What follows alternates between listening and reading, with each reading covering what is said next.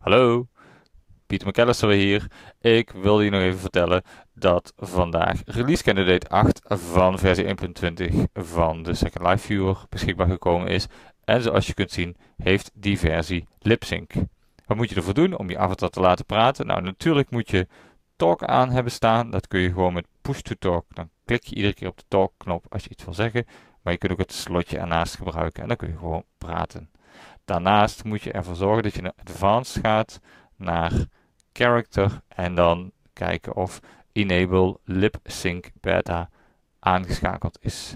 Als je dat doet, dan zal ik ook praten en met mijn lippen bewegen.